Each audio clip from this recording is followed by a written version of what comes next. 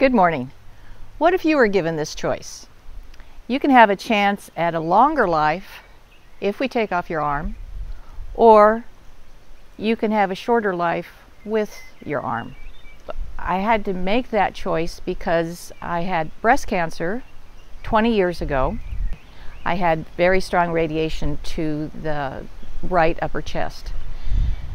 18 years later, about 2 years ago, I had extreme arm pain and shoulder pain.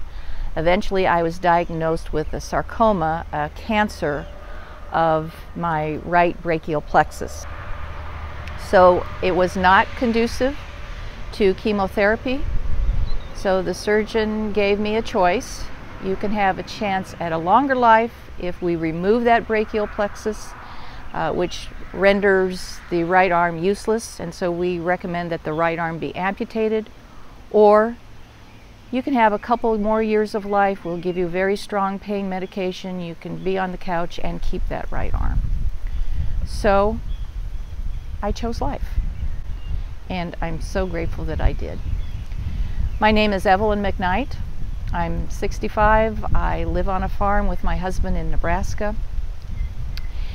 And I want to tell you a little bit more about some adaptations, some ways that I need help, and I believe that you're the people who can help me. So I chose life, and one thing that makes this life full and rich and gives me a quality is connecting with my grandchildren. I have 7 grandchildren, and all of them live a long ways away from me. So to connect with them, we've started having grandma story time through video chat. Let me show you how difficult this is. So they're small children. The oldest one is 7 and the youngest one is 1. So I have to do this.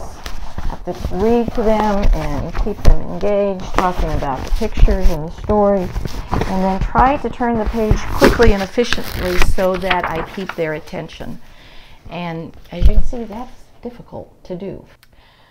Well, the doctor said that I couldn't use the prosthesis because I'm missing too many parts. But I'm so curious and so encouraged by the work that you've done that I'm eager to explore the possibilities. So I've engaged a prosthetist who is helping me obtain a vest kind of garment.